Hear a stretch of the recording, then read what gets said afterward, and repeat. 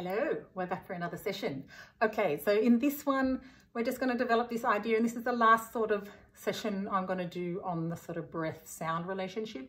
This is a really fun exercise. It's quite confronting for most people because it's about making really silly sounds, but I find that that's the best way to break down barriers and preconceived ideas around singing, because once we start thinking that we have to sing and make a nice sound, we start doing lots of very weird stuff with our body. That is not very helpful. So carrying on with this idea that we start in the process with the breath and how the breath is leaving our body, which results in a sound. We really want to drum this idea in. And so we're going to play around with an NG sound, which sounds like this. So the jaw is nice and relaxed and open. The back of the tongue is hitting the roof of the mouth, and it's an NG sound. So like you're saying sing, and continuing on the sound from the word sing. So first of all, we're just going to do some pulses on the NG. Some low ones. Squeeze, squeeze, squeeze, and some high ones. Squeeze, squeeze, squeeze. Now we're going to do a siren, which sounds like this.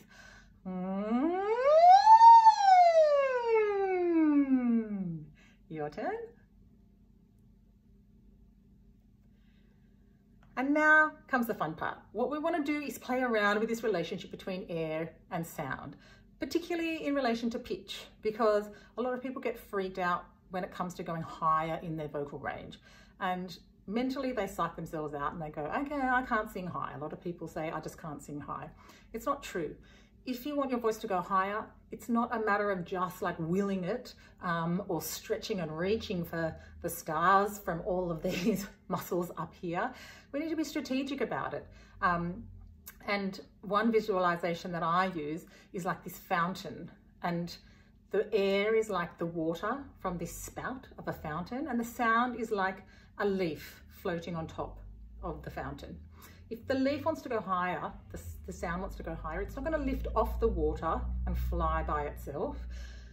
We need to up the water speed to propel the sound or the leaf higher. So we need to go down to the pump, which is down here, and we need to turn it up, which means we need to turn up the energy and the speed of the air, which is going to propel the sound higher.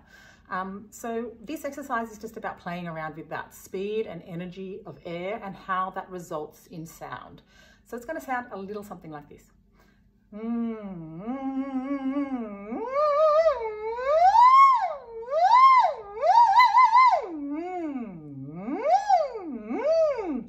Really crazy, but go away and have some fun with that. I want you to explore the relationship between your breath, the speed of your air, and the sound that results. Okay?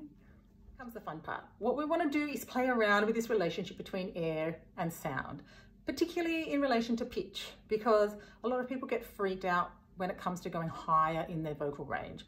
And mentally they psych themselves out and they go, okay, I can't sing high. A lot of people say, I just can't sing high. It's not true.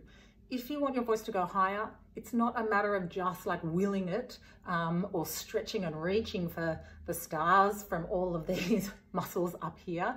We need to be strategic about it. And one visualization that I use is like this fountain, and the air is like the water from this spout of a fountain, and the sound is like a leaf floating on top of the fountain. If the leaf wants to go higher, the sound wants to go higher, it's not going to lift off the water and fly by itself. We need to up the water speed to propel the sound or the leaf higher. So we need to go down to the pump, which is down here, and we need to turn it up, which means we need to turn up the energy and the speed of the air, which is going to propel the sound higher. So this exercise is just about playing around with that speed and energy of air and how that results in sound. So it's going to sound a little something like this.